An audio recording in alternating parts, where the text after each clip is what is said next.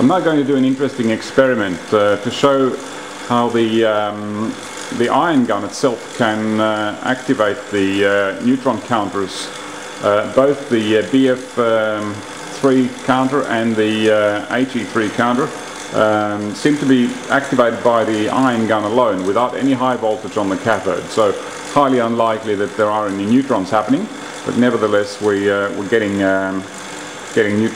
counts on the detector here. So let's switch this on and see what happens. We've got power on the HE3 counter now, and down here we have the preamplifier. We'll switch that on and we'll start this up here so it's counting here. You might be able to get a view of that counting the seconds. At the moment there's no counts on the detector. We now go over here. Here we have an older style Victorine neutron counter. So we'll get that switched on like that. It's at the moment counting no neutrons at all. The detector is sitting here adjacent to the reactor. And now what we're going to do is we are going to switch on the ion gun bias.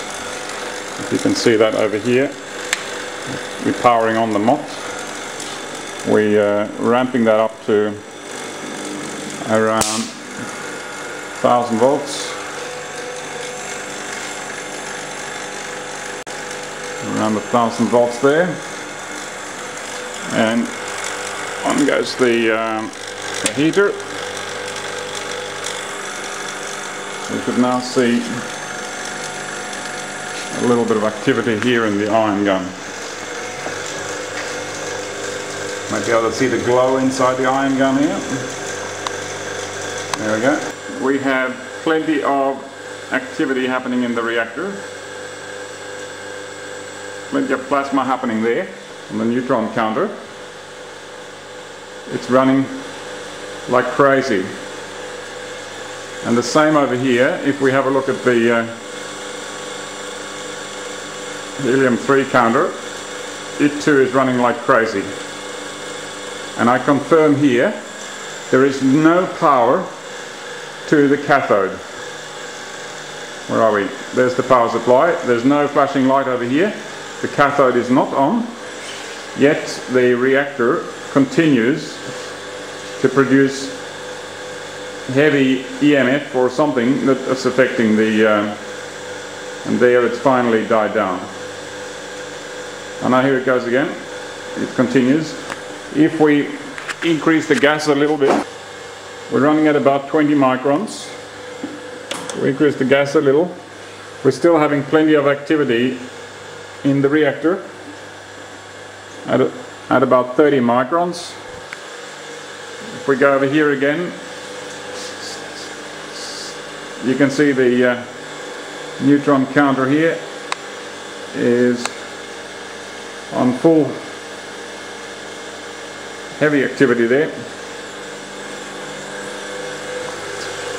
You might be able to see through the viewport.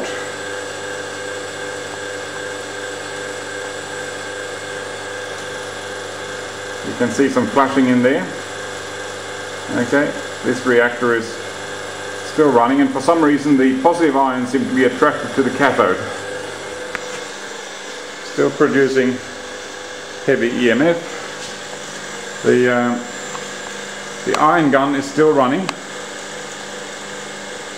It looks like about 300 volts and 1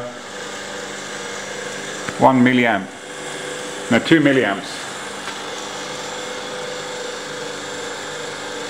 And the neutron counter, the helium-3 neutron counter, is also going like crazy.